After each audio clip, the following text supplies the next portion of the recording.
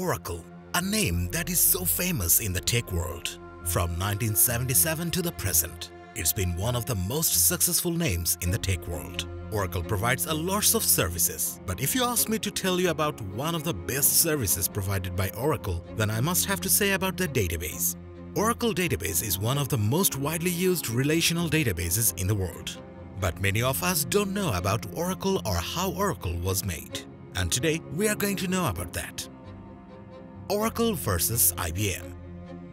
The story began with a war between Oracle and IBM, a war about relational databases. The war began in 1970. Larry Ellison, founder of Oracle, dropped out of college as soon as he learned the skill he needed to pursue his dreams. In the mid-1970s, Ellison left school so he could start a company that developed relational databases. But why it is like a war with IBM? Oracle and IBM are both major players in the relational database market, offering a range of database management system or DBMS for enterprise use. Oracle Database is one of the most widely used relational databases in the world and is known for its scalability, performance, and security. It offers a variety of features such as advanced data compression, real application testing, and support for both structured and unstructured data. Oracle's database also offers several advanced features for data warehousing, business intelligence, and big data analytics. IBM's relational database offering is IBM DB2. It is known for its ability to handle large amount of data and is often used for large enterprises and government organizations. IBM DB2 is also known for its high availability and disaster recovery capabilities, as well as its ability to integrate with other IBM products such as IBM WebSphere and IBM Cognos. Both Oracle and IBM relational databases offer similar features, but Oracle is more widely used and has a larger market share. Oracle is also considered a more mature technology. The choice between the two often comes down to the organization's specific needs and existing technology stack. So let's get back to the past. Relational databases were a relatively new concept when Ellison formed Oracle in 1977. E.F. Todd, a computer programmer for IBM, wrote about relational models in 1970. The database stored information in a chart with rows and columns. A simple query could browse the chart to locate the desired content. When Ellison read about it, he believed that relational databases would offer tremendous benefits to enterprises. Even at its most basic application, companies could use relational databases to quickly add and retrieve data about everything from product prices to customer histories. Ellison offered IBM to work with them, but IBM rejected Oracle's offer. That's why Ellison decided to develop it with other founders of Oracle themselves. They started their mission in 1978, and after they complete the first version, it just blows the database world. The version only included 128 KB of RAM on a PDP-11 under RSX-11. Well, it doesn't sound so impressive in today's standard, but it was a tremendous step forward, especially considering that most of the work came from 3 programmers working on a shoestring budget. And after that, the rest of the story is just a history. But the most important concept for a startup or a company is funding. In this concept, Oracle faced a lots of problems from the beginning. So let's deep dive into this concept. The story of funding. Oracle Corporation was founded in 1977 by Larry Ellison, Bob Miner, and Ed Oates. The company initially funded itself through a combination of personal savings and venture capital. The company went public in 1986, and since then, it has been primarily financed through the sale of its common stock and debt issuance.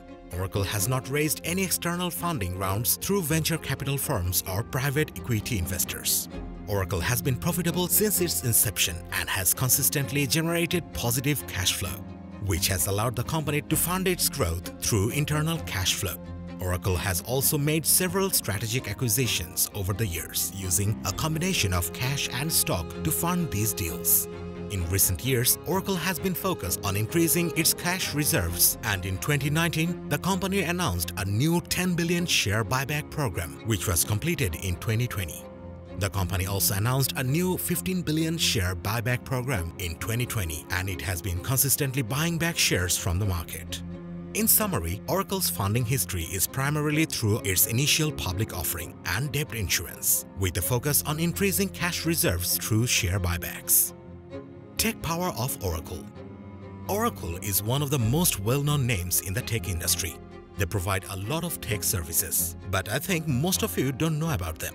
Oracle, a name that sounds like that, will take care of many of your problems, like database management, middleware, cloud service, hardware systems, etc. In the beginning, Oracle didn't provide that much of service, but now it's different. Let's see some of their services. Database management system.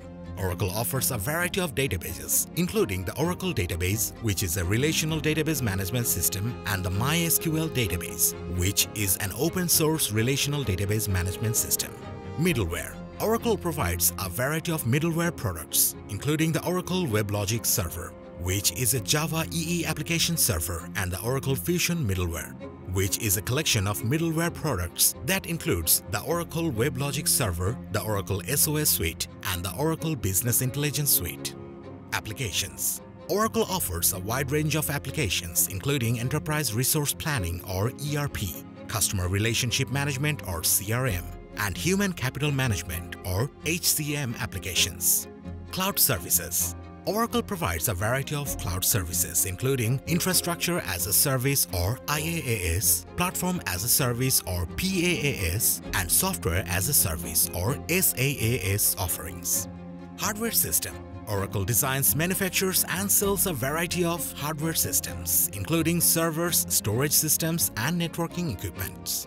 Services. Oracle offers a wide range of professional and managed services including consulting, implementation, and support services. Analytics and AI.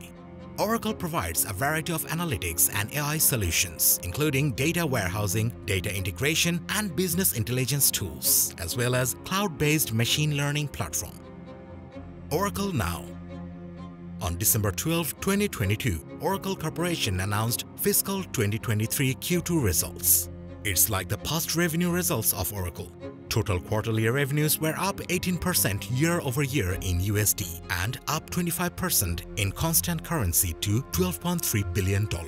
Cloud services and license support revenues were up 14% in USD and 20% in constant currency to $8.6 billion.